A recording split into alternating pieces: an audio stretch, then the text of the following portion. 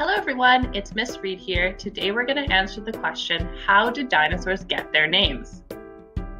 Sir Richard Owen came up with the word dinosaur in 1841. He needed a new word to describe the fossils of extinct reptiles that were being discovered.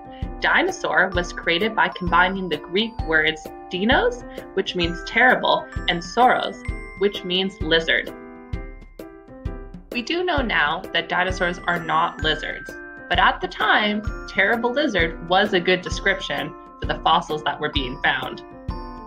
Today, new dinosaurs are named by either the person who discovered the new dinosaur's remains, which would be its body, or the paleontologist, who's a type of scientist, who verifies that the fossils found are indeed from a new dinosaur.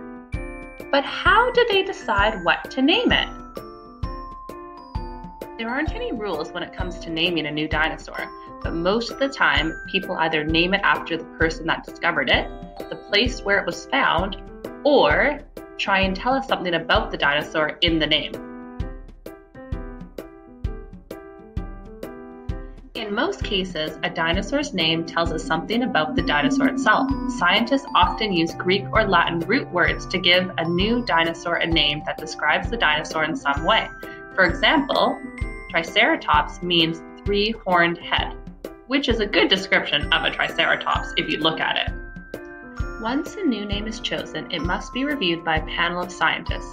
Finally, the International Commission of Zoological Nomenclature must give final approval of the name before it's official. And that's how a new dinosaur gets its name.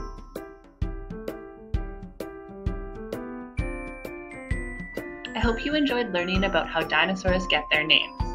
See you next time!